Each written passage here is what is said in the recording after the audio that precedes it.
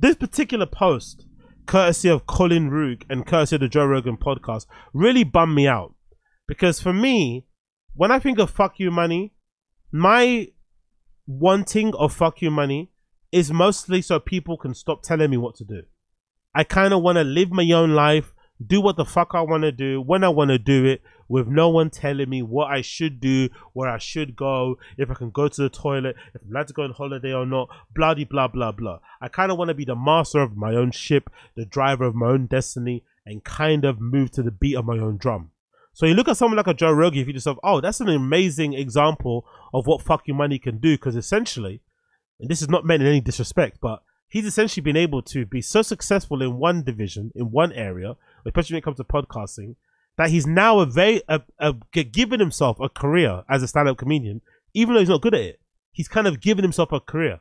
He's given himself the license and the permission to have a career as a stand-up comedian because he's so good at podcasting and he's so famous and he has so much money that he could take chances on that stand-up. And even if people don't turn up, he doesn't matter because he does it through pure love of just wanting to do the thing himself, which is the way that everyone should probably want to live in life, right? To get to that kind of point. But it's sad to see that even on Rogan's level, even at that level of fuck you money, he still kind of has a boss. And his boss, unfortunately for him, are MAGA people. MAGA people were up in arms when Rogan randomly decided to not so publicly endorse RFK Jr. in a very, I thought, mild-mannered, milquetoast, middle-of-the-road type of way. It wasn't even that crazy of an endorsement. It was more so of like, yeah, for the people I see available now, at the moment, the person who I would probably back is RFK for whatever reasons that he stipulated in this particular video. And because of this video, he had to walk back the entire point because I guess the MAGA people, the Trumpers, thought he was one of them, but then he decided to pull the okey doke and say, I like RFK Jr., and they shamed him so much he had to apologize for saying something that I thought was fairly innocent. That's just what they do. That's politics. They do it on the left, they do it on the right. They gaslight you, they manipulate you, they promote narratives. And the only one who's not doing that is Robert F. Kennedy Jr. You a fan? Yeah, I am a fan. Yeah, he's the only one that makes sense to me. He's the only one that he doesn't attack people. He attacks actions and ideas, but he's much more reasonable and intelligent. I mean, the guy was an environmental attorney and cleaned up the East River. I mean, he's a legitimate guy. You know, before anybody started calling him an anti-vaxxer, which I thought he was too. I thought he was this nut, this like conspiracy theorist nut, until I read his book. I read The Real Anthony Fauci, and I'm like, what is it? How much of this is real? Because if it's all real, this is fucking insane, and we live in a world where we're being manipulated by these health organizations that are being paid by the pharmaceutical drug interests. And these pharmaceutical drug companies are pumping these products out into the population and telling us that we need them and then making insane amounts of money. And then also the government is in on it. And also they share a patent with Moderna. And also they share profits. And there's $700 million, I mean, however much money was made, whatever the number is that these guys made off of these products. Like, this is, all of it is fucking crazy. And obviously he made that point. But because of that random point that he made about RFK Jr., Joe Rogan had to then walk back the entire comment with this following tweet on his account. For the record, this isn't an endorsement. This is me saying that I like RFK as a person, and I really appreciate the way that he discusses things with civility and intelligence. I think we could use more of that in this world. I also think Trump raising his fist and saying fight after getting shot is one of the most American fucking things of all time. I'm not the guy to get political information from. If you want that from a comic, go to Comic Dave Smith if he actually knows what he's talking about.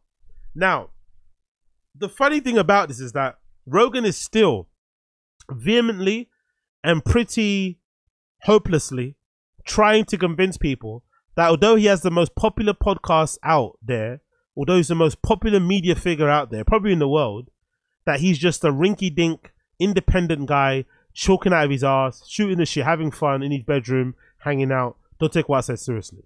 Unfortunately, that ship has now sailed. There's no possible way that you can be as big as Rogan is and not have people take what you say seriously. It's just not going to happen. especially because his podcast isn't even like a conventional like comedy podcast, really. Obviously, when comedians get on there, they have a laugh and a joke. But Rogan is notorious for not letting people fuck around in his pod. He takes podcasting seriously. So I always find it funny whenever he says something that people don't agree with in like societally or politics way, and he always runs back to I'm just a comedian. Don't take myself seriously. It's like, bruh, you've got a serious platform. You take it seriously. People take what you say seriously. What you should do is just not give a fuck about what they say. But it's unfortunate to see that even a guy like him, who's made nearly $500 million from podcasting, which I feel like should be all the evidence you need that you're obviously doing something right. You made $500 million doing something that a lot of people do, but you're the only one that's made that kind of money. Obviously, you're doing something right. You should be okay with people disagreeing with you very vocally, very steadfastly, very aggressively, and very loudly. You should be okay with people disagreeing with you, calling you an idiot, saying you don't know what you're talking about, because you still got that platform.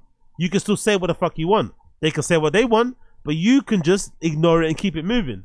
But it's sad to see that even though Rogan's got fuck you money, he's still beholden by his quote unquote bosses, whether it's Spotify, whether it's the MAGA people, whether it's the Trumpers, whether it's the right wing people in general, whoever it is, he's got some sort of boss, and he still feels a need to appease and remind people that he's not a politician. His platform isn't that serious. I'm just laughing and joking. And if you want to listen to a comedian who knows about politics, listen to this guy. Which is a sad way to end that statement. Because really and truly, you should be encouraging your listeners not to listen to any comedians when it comes to politics. They should be trying to engage with people who are actually into politics properly. That's like their full-time thing. They should be maybe a little bit more active in their local politics. They should maybe be taking more charge in that sort of things. Maybe doing their own research, as opposed to going to a comedian to get their kind of worldview from, and to get their understanding of policies from, or just the current day politics and etc. That's not the way you want to go. But for me, I just saw that. I was like, that broke my heart, because it was almost cowardly of Rogan to do that. Almost cowardly of him to kind of sit there and be like, hey, I'm not that guy. Please, guys, don't cancel me. I know I said the wrong thing, but I promise I won't say that again. I promise. Now, a lot of that has to do with him basically twerking for the right wingers, right? He's been twerking a lot for the Trumpers and all those type of guys.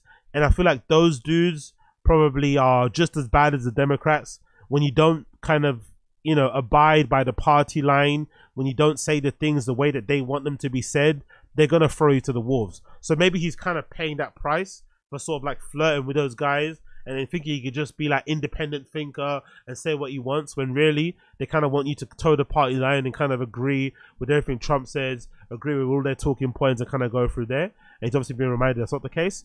And I do like, as a kind of way to end this point, I do like how he was publicly embarrassed and chastised and called out in the best possible way during the recent episode of Kill Tony at Madison Square Garden. Shane Gill is doing, I think, one of the best impression of Trump out there. Now, the thing about Shane Gillis's Trump, it might not be the best sounding Trump you've ever heard, but I feel like the breaths, the cadence, the vocabulary, like even though the accent, even though the voice isn't entirely spot on, I feel like the way that he pauses, the little mannerisms, everything about it, I feel like Shane Gillis might have the best Trump impression out there. I swear to God. In the same way that I feel like Tim Dillon, even though he sounds nothing like Joe Rogan, he has the best Joe Rogan impression. Weed man, you know, that kind of shit that he does, right? Tim Dillon. I feel like he has the best. So I feel like impressions aren't necessarily about you sounding exactly like the person, but almost sort of like,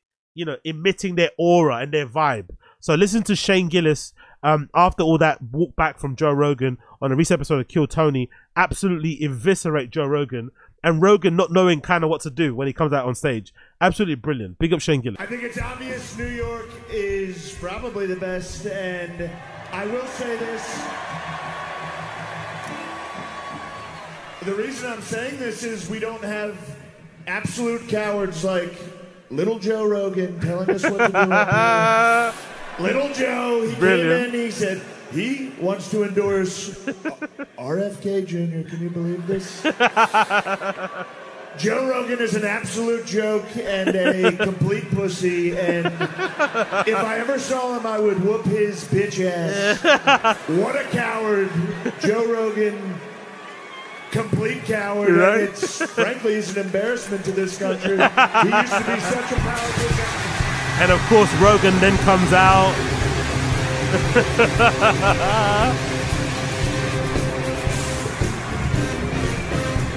And look how awkwardly Rogan just stands there. I don't know if this is part of the bit, but it's very awkward. Like, Shane obviously roasts him and kind of goes in on him. And then Rogan just awkwardly kind of stands there and just doesn't know what to do. I don't know if that's because he doesn't have comedic chops. He's, you know, whatever. He doesn't know how to riff and to razz as well on the spot, or he was just kind of caught off guard. But he just kind of awkwardly stands there while Shane kind of does his bit. It's very strange.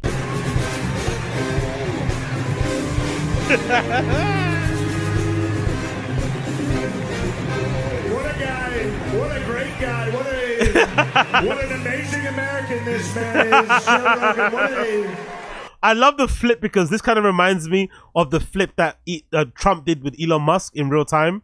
Before, he called Elon Musk a bit of an idiot. He didn't know what he was doing. And then as soon as Elon endorsed him, Teslas are amazing. Electric is the way to go forward. Elon is an American hero. Blah, blah, blah, blah, blah. I loved it. Like, Trump does that a lot. As soon as you kind of, you know, he's a quid pro quo type of guy. You give him something, he's going to give you something. You give him the middle finger, he's going to give you 2 middle fingers. True patriot, great man. I would never say anything negative about this man. What a guy. What a guy. What a guy. Everybody agrees this is one of the best guys. We talk about, we say Austin, Texas is great. Joe Rogan is great. Frankly, Joe Rogan is the best, and everyone knows it. And I love RFK. Who doesn't love RFK? He's a great guy. Honestly, that's fucking brilliant. But I am absolutely bummed that nowadays, even if you have FU money, you still have a boss. Even if you have FU money, you still have a blood clot boss.